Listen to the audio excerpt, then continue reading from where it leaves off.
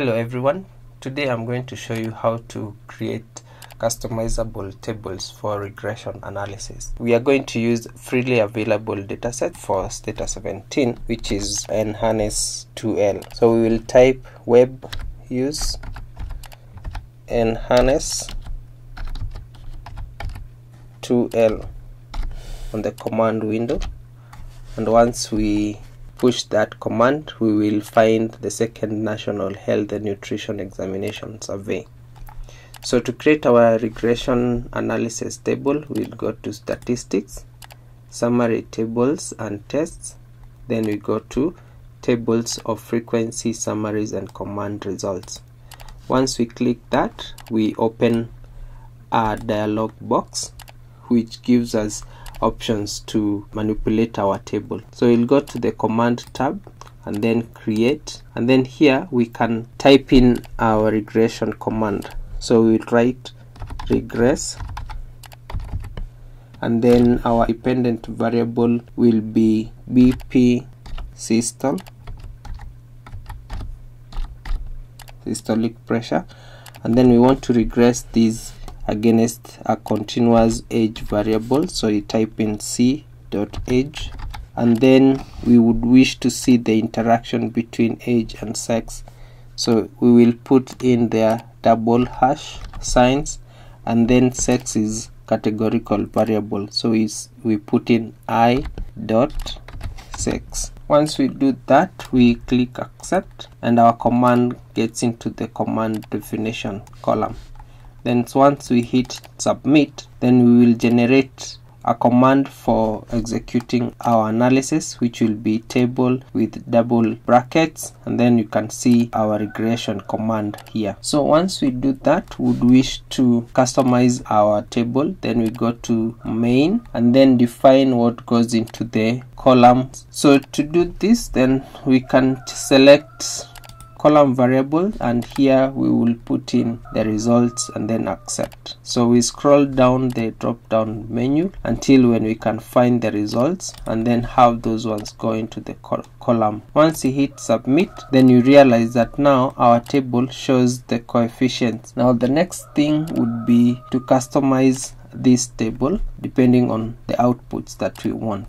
So we go back to the dialog box, and then there's a tab to customize the table. So once you click on that, this opens up table builder, where you have freedom to select what you need to see on your table. You can click on the row and then activate the edit button, and this opens for you another dialog box where you can define what needs to be portrayed in the table that you have. So realize that Stata gives you a preview window where you can see whether whatever changes you're making are being effected. So realize that on our regression table we have the base values being shown, so we want to remove the base values, so we will select only what we need to appear in our table. So we can select the constant, the interaction term, and the base value for the interaction time, which is sex age. We don't want to show that, and then we select sex, and then we have age, and once we say OK, then you see that all the base values have been removed from our table. Again, we would wish to add columns to our tables, so we will go back to the column section and hit the edit tab.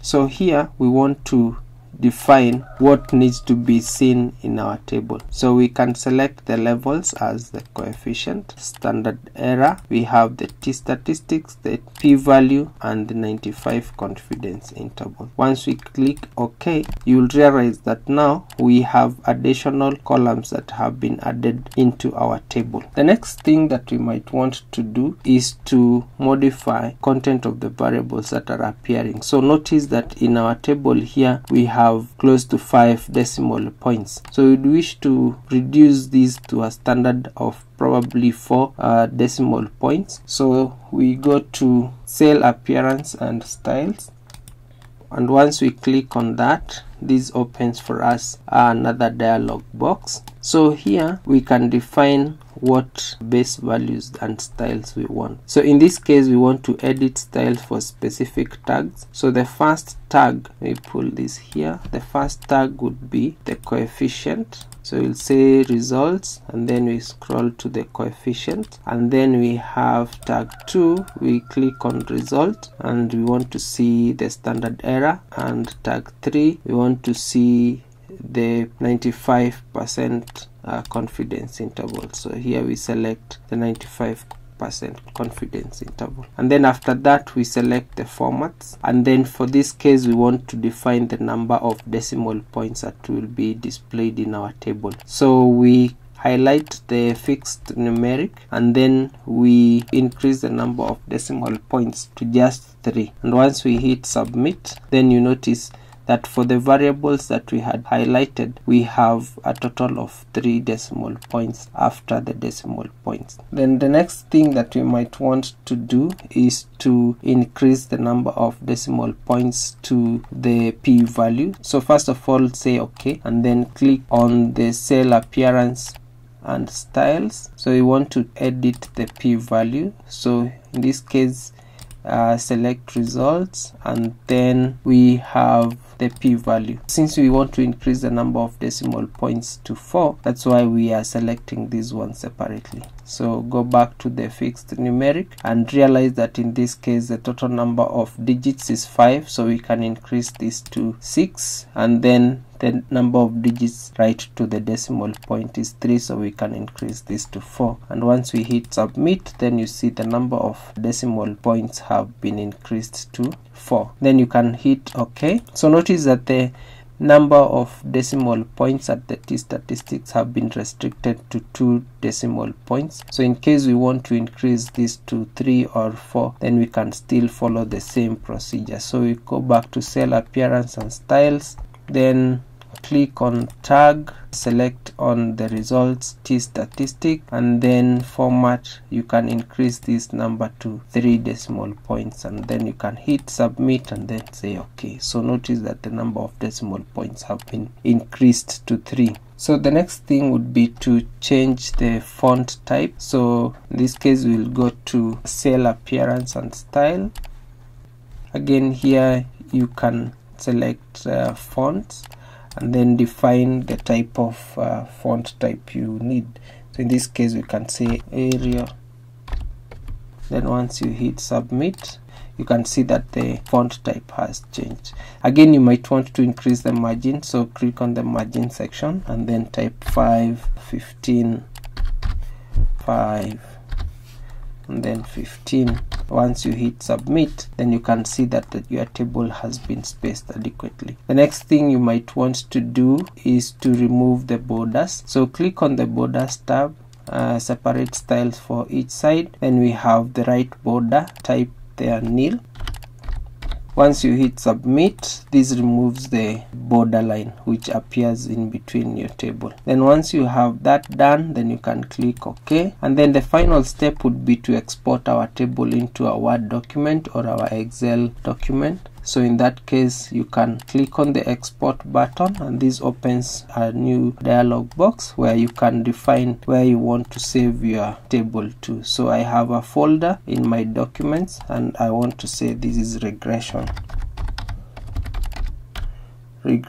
table.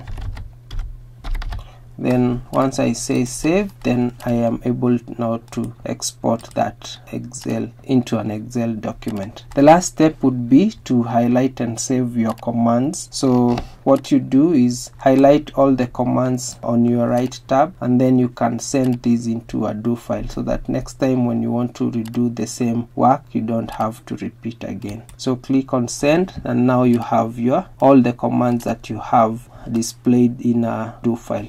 Then you can again save this and then say this is a regression.